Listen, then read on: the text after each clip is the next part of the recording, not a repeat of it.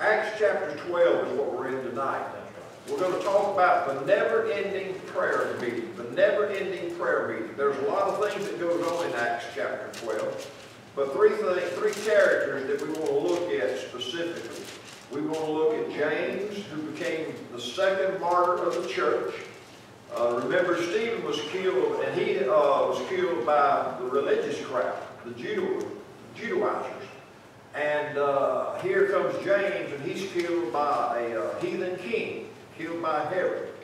We're going to look at him for a minute, then we're going to look at Peter, who was thrown in prison for preaching the gospel. And then we're going to look at King Herod and the way the Lord dealt with him. So I want to read a song to you tonight. A song that pretty much makes hypocrites of a lot of us, okay? You don't have a hymn book, so we're not singing, so I'm just going to read the song. I might even read it in tune, I don't know. Sweet hour of prayer, sweet hour of prayer, that calls me from a world of care, and bids me at my Father's throne, makes all my wants and wishes known. In seasons of distress and grief, my soul has often found relief, and often escaped the tempter's snare by thy return, sweet hour of prayer. Sweet hour of prayer, sweet hour of prayer, thy wings shall my petitions bear. To him whose truth and faithfulness engage the waiting soul to bless. And since he bids me seek his face, believe his word and trust his grace, I'll cast on him my every care and wait for thee, sweet hour of prayer. Sweet hour of prayer, sweet hour of prayer, may I thy consolation share, till from Mount Pisgah's lofty heights I view my home and take my flight. This robe of flesh I'll drop and rise to seize the everlasting prize, and shout while passing through the air, farewell, farewell, sweet hour of prayer. That song pretty much makes hypocrites of all of us. In 1983, I was pastoring Unity Baptist Church in Woodland, and I was just anxious to take a mission trip. And I was introduced to a little place called Haiti. Some of you have been there, all of you read about it. But I went, another pastor friend and me, and two gentlemen from my church. We went to deliver a well pump that was going to provide the water for 12,000 people. We visited 7 congregations. We left, I think it was on a Tuesday. We went there for Wednesday. Thursday night, I got to preach at Calvary Baptist Church in Haiti through an interpreter, and had 12 people saved in the service that night. But on Friday night, we were leaving that Saturday morning to come back home. And on Friday night, we drove to the outskirts of Port-au-Prince, Haiti. We pulled up in the yard of this old dilapidated building. You wouldn't think anybody was there, but when I walked in, there was 7 pastors standing there, 7 including John Edmund, who was with us. They were all dressed fit to kill, all dressed like pastors. You see, clothes is not a problem in Haiti. Finding food and water is. But they get a lot of clothes from the United States. They make use of those clothes. And if you go to Haiti, you find the folks over there dressed pretty good. One of the pastors that I met, I remember his face, don't remember his name, but I do remember a lapel pin that he had. It simply said, God can. Well, these ministers had been meeting for several years in this old, as you walked in the building, the roof was about to fall in, and on about 1/3 of the concrete floor was water standing. Now, it was summertime, so it wasn't really a problem, but there were some old metal chairs there, and we were all going to kneel down and pray. Now, I learned from John Edmund that these men had been meeting there faithfully for several years and praying from 7 p.m.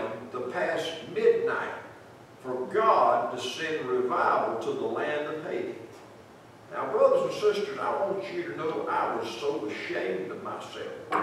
Here were these men that have nothing, scrounged to have food, scrounged to have good drinking water. But they were praying not for food and water. They were praying for God to send His Spirit to the land of Haiti. Now, let me make a confession to you. I cannot tell you when I have spent 4 hours on my face praying to God about anything. Now, if we were to take a poll tonight, I would dare say that most of us has never done that either. But I promised as I came back to become more persistent in my prayer life. And that's the key to this prayer time that we're talking about tonight that saw Peter delivered from prison. These people were persistent in their prayer. Now let me say this. They have experienced spiritual awakening. You go over there, there's churches everywhere, gospel churches that are preaching the gospel, people being saved in droves. Now they still got a lot of problems. But guess what? So does America. We got a lot of problems too. But you see, I think we're shooting at the wrong target. We're supposed to be praying for spiritual awakening. And our job is to get people right with God. It doesn't matter how much money or jingle we have in our pockets. It doesn't matter how many buildings we build. What matters is that souls find Jesus Christ as Lord and Savior of their lives. But that doesn't happen, friends, without a persistent prayer life. And that's what this scripture talks about tonight. If you'll open your Bibles, hopefully you already got it. It begins here, chapter 12, verse 1. Now, about that time, Herod, the king, stretched forth his hands to vex certain people of the church.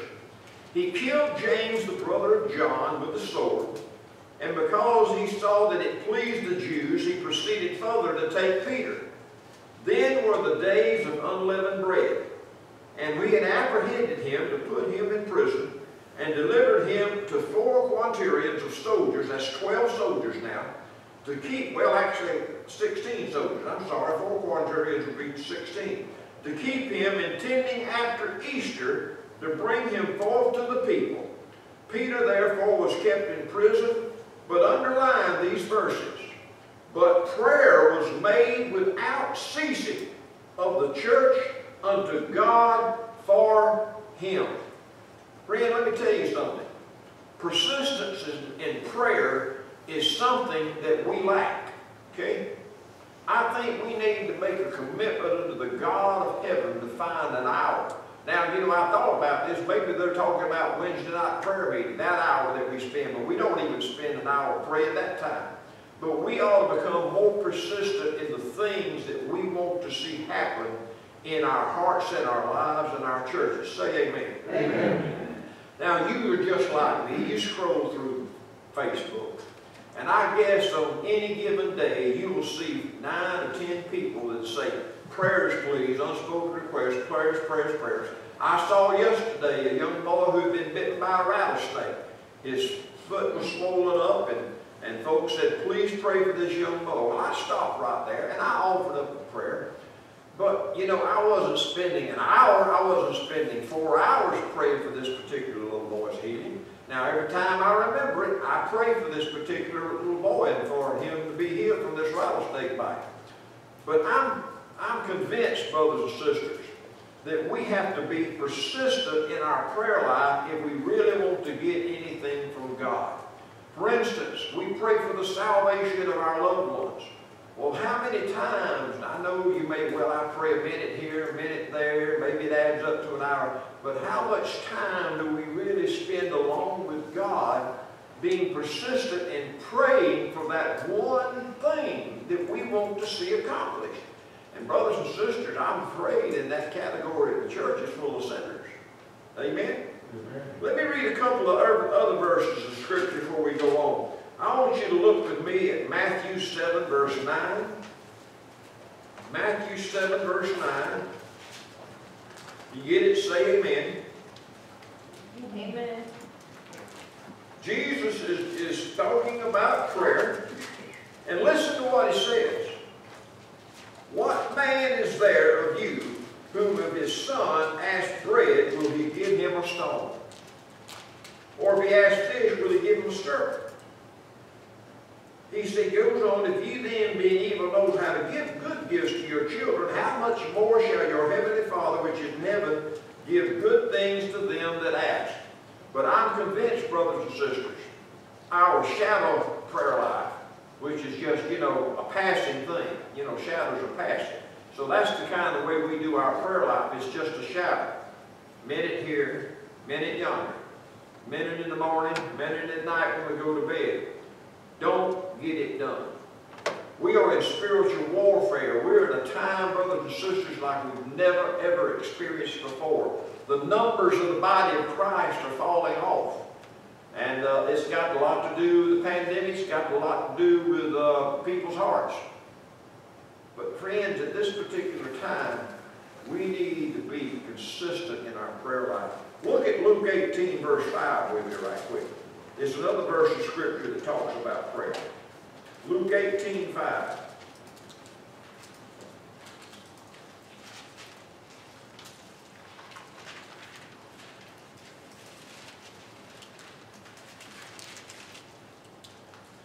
Got it? This is a story. I need to start up in verse 2. There was in the city a judge which feared not God, neither regarded man. Now these words are in red, so this story is being told by Jesus himself. There was a city where the judge feared not God, neither regarded man. And there was a widow in that city, and she came unto him, saying, Avenge me of my adversary.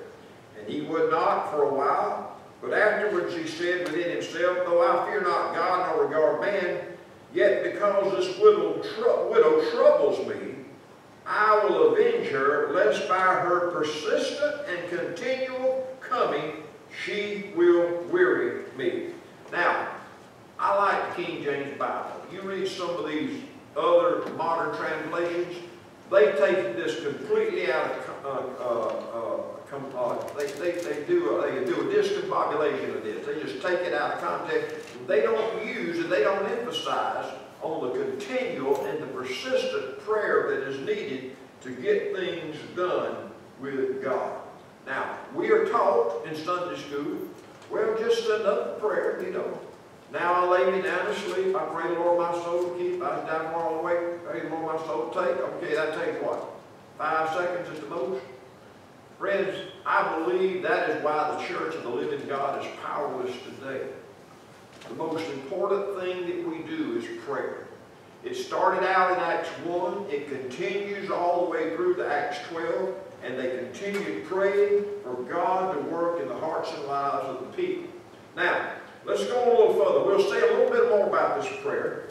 And you'll find out these people are kind of like us today in a way.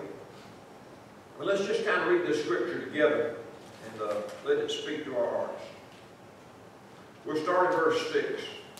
When Herod would have brought him forth the same night, Peter was sleeping between two soldiers, bound with 2 chains, and the keepers before the door kept the prison.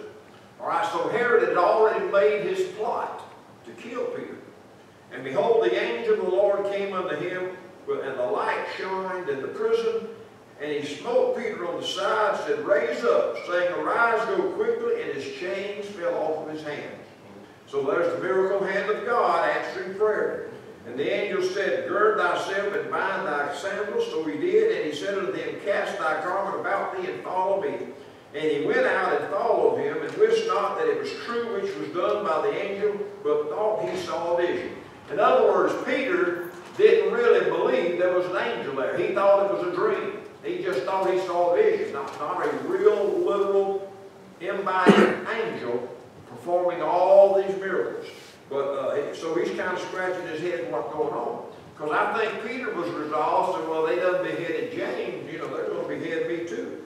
And he went out and followed, and wist not that it was true, which was done by the angel. When they were past the first and the second wall, they came unto the iron gate that leads to the city, which opens them of his own accord. And they went out, passed on through one street, and forth the angel departed from him. So, all right, the point I want to make here, the angel stayed with him to the danger left. Amen. Hey, that's shouting ground, brothers and sisters. Angel didn't leave him till he was safely outside the gate. Now, the reason the angel's leaving him, the angel's got another appointment. This very angel is going to show him a little bit later, okay? And when Peter was come to himself, he says, now I know with surety that the Lord has sent his angel, has delivered me out of the hand of Herod and from all the expectations of the people of the Jews. And when he had considered the thing, he came to the house of Mary, the mother of John, whose surname was Mark, where many were gathered together praying. Okay? Remember, they wasn't in church. Churches, first they all went to the houses. Well, the body of Christ got together and they said, hey, listen, we need to pray. The Sister Mary's house said, we need to start praying. Now, this is the mother, we are told this is the mother of John Mark, the Mark that wrote the Mark's Gospel. And they said, we need to pray. And Peter's in jail. They've already killed James, and Herod's already sharpened the blade. He's going to kill Peter too, unless intercessory prayer is made on his behalf. He said, we got to pray. You see, this became the most important project of the body of Christ. Baptists, I'm sorry, but eating watermelon and shooting fireworks wasn't their main priority. Okay? I just had to throw that in. The most persistent thing that they had was praying for someone who was facing uncertainty. Peter was a chosen vessel of God. God had already said, we're going to make you a little stone, Peter. We're going to make you powerful. Okay? But he was in jail. So what was going to happen? All right, the church made the release of Peter the priority. They didn't know what was going to happen. But they knew that God was able to deliver Peter. They didn't know how. And Peter knocked at the door of the gate. A damsel came named Rhonda. Old Sister Rhonda. Sister Rhonda opened the door. She knew Peter's voice. She said, well, let's send him back, Peter. Opened the gate for gladness, but then ran in and told how Peter stood before the gate. They said unto her, thou art mad. She constantly affirmed that it was him. So when they said, it is an angel. But Peter continued knocking, and when they had opened the door, they saw him, and they were all astonished. You see, they didn't realize the power of prayer. They were just like you and I. They didn't realize that God had answered their prayer. Rhonda ran to the door. She said, this is Peter. Closed the door in his face, so Peter had to knock again. Said, Peter's out there. Said, woman, you done lost your ever-loving mind. Peter's in jail. There ain't no way he's going to get loose. But what were they praying for? For him to be loose. And all of a sudden, God answered their prayer. When he answered the prayer, voila, here was Peter delivered because of the persistent prayer of the people of God. Now, I want you to get that. I want you to go home when you lay down tonight. Persistence, persistence, persistence. I have got to be single-minded. I've got to be persistent. And I have got to spend some time praying for whatever mountain that I need moving out of my life. And 2 or 3 minutes ain't going to get it done. Amen? Amen. That's good preaching. I need to take up a collection now. All right, where were we? Verse 17. Yep. But he beckoning unto them with a hand to hold their peace, declared unto them. Now Peter gets to preach how the Lord had brought him out of the prison. He said, go show these things unto James and to the brethren. Now that's the other James. James of Zebedee. Wait a minute, let me make sure. No, the James, the son of Alphaeus, I'm sorry. Zebedee is the one that got killed. Now, as soon as it was day, there was no small stir among the soldiers what was become of Peter. Can you imagine the Roman prison? I mean, just like on there, he was under guard and key. He had 16 soldiers around him. He was locked fast in chains, but somehow or another he got loose. He was the first Houdini. But we found out the magician's trick is being right with God and having the angels at your beckoning. Brothers, when you got the angels to do your bidding, guess what? They ain't nothing that you can't get done. Remember, God sits up there and he gives angels marching orders. That's according to Psalm 91. He gives angels charge. Go look after this child of God. Go take care of this one. Go help this one during this trouble. And so we have the angels at our beckoning. Now, does that mean that we can beckon them to do our wishing? Maybe so. Maybe we can stand up and say, you know, angels, I need you help in this situation. I don't know. I don't know a lot about angels. I just know they're all in the Bible. Okay. And when Herod had sought for him and found him not, he examined the keepers. I'd like to heard that conversation. Where is he? What have you done? You got drunk and let him loose. He must have paid you a lot of money. Commanded that they should be put to death. Well, that's the way things were in the Roman government. When you failed, brothers and sisters, you went to death. And by the way, that's the reason we know that Jesus rose from the dead. Because he didn't kill those. If they'd let his body be stolen away at the night, they would let those soldiers, they would let them to death instead of letting them loose. And he went down from Judea to Caesarea, and there he goes. So he's a free man. He keeps preaching. He's gone from Judea. He's gone to Caesarea. He's getting ready to help the gospel spread throughout the world. But then we come to the verse of Scripture, verse 20, 25. Okay? Now, before we get to this, it says, and Herod was highly displeased with them of Tyre and Sidon. Okay, now, I want you to turn with me right quick and look at Psalm 105:15 before we read the story about Herod. Okay? Psalm 105:15.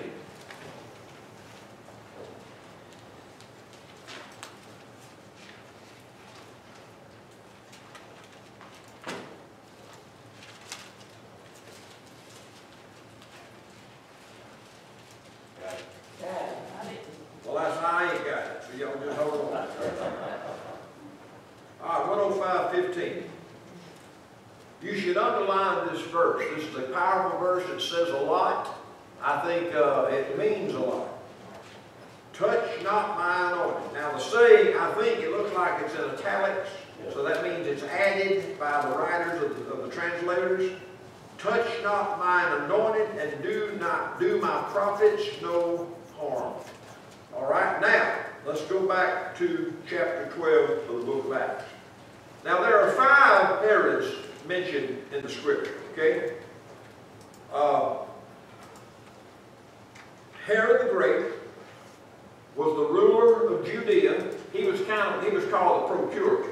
He still answered to Caesar Augustus, okay? But he was the procurator of the region of Judah, okay? When Jesus is born, Herod the Great, he's the one that set out the edict that all the people be killed, all the babies be killed, trying to get rid of Jesus at his birth, okay?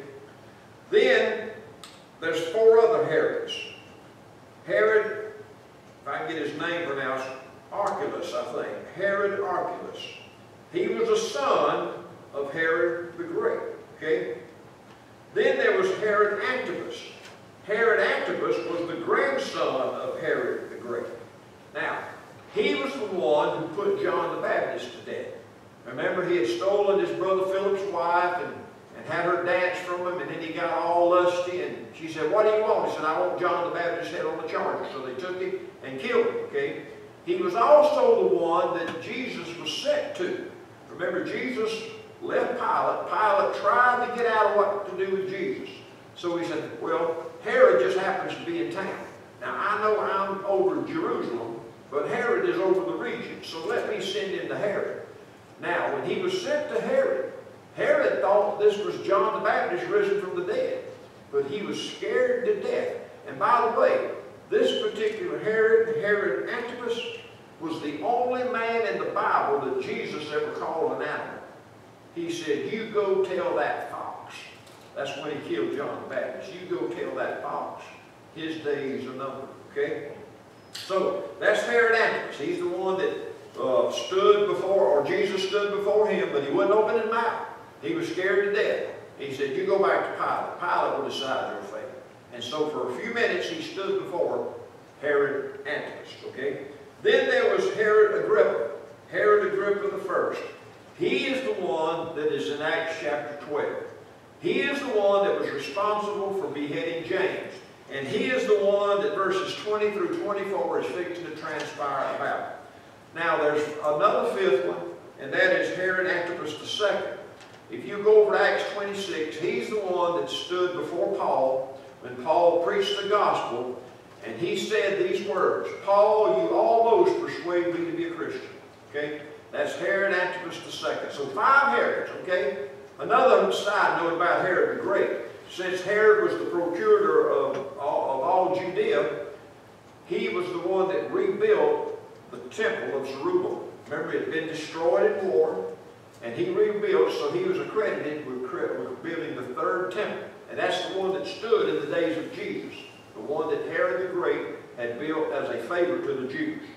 But anyway, now, so Herod Agrippa the first is standing out on the scene. He says, he was highly displeased with the people of Tyre and Sidon.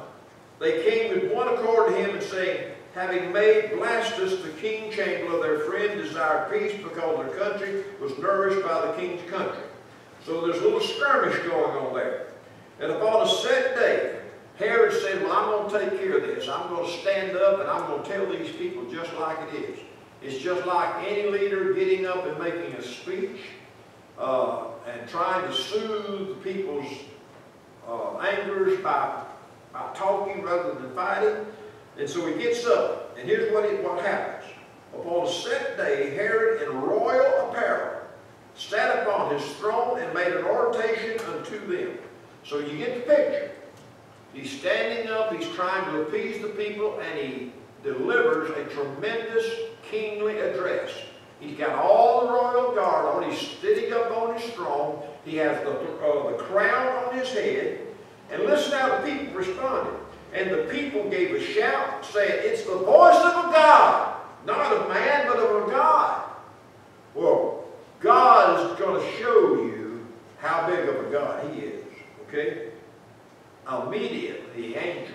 Now, which angel? Probably the same angel that had just delivered Peter, and now he was going to take care of Herod. And what happened? The angel of the Lord smote him because he gave not God the glory, and he was eaten of worms and gave up the ghost. But the word of God grew and multiplied. Wow. Now, what happened? Did all of a sudden he was just sitting up there and worms just started coming out his eyeballs? I don't know. But it said he was eaten of worms and he fell dead. Now, what did Herod do to get God so mad? Somebody tell me. He touched God's anointing. Okay? I don't think God was just displeased with him getting up there and, you know, maybe he was taking glory for being God. I don't know. But I think the thing that caused his doom and caused him to die in such a hateful, horrible way was that he touched God's anointing. He violated Psalms 105:15. Isn't that verse 105:15? He violated that, and he was turned to worm to try to turn people. So I guess their opinion of him changed right quick. Man, they were looking on that crown, looking under the robe, and said, I don't see no man, all I see is a pile of worms. How that transpired, I'll never know. But it happened, okay? He set himself up against God. But right under that is the most powerful verse, but the word of God multiplied, grew and multiplied. Amen. Amen. Amen. So when it's all said and done, the enemies of God will fall, but the word of God will stand forever. Amen. Amen. Amen. And Barnabas and Saul returned from Jerusalem, where they had fulfilled their ministry, and took with them John, whose surname was Mark. Now the reason it mentioned Mark is because Mary was Mark's son. So they had kind of been around there, and now he's taking Mark, and Mark is going to make one of the journeys. First missionary journey with Paul. All right, any questions, anything anybody want to add? Now, as I said a while ago, there are 3 Jameses mentioned in the Bible. There's James, the brother of Jesus, who I believe wrote the book of James. There were 2 who were apostles. And the one that gets beheaded here is the son of Alphaeus. I'm sorry, the son of Zebedee. The son of Zebedee. Okay? I get those confused. You got the brother of John, the son of Zebedee. Zebedee had 2 sons who were apostles, John and James. Zebedee. Remember that was what was Peter's brother's name? When he called them and they came, he listed their names. And then there was another James who was the son of Alphaeus. And as far as I know, he was still living at this time. Any questions? Well, you have been good audience. I appreciate you being here, and I thank you, and I hope to see you Sunday morning. Amen. Diane, you got the music Sunday. Okay. It's your Sunday. All right. Good night to all those by way of Facebook. We love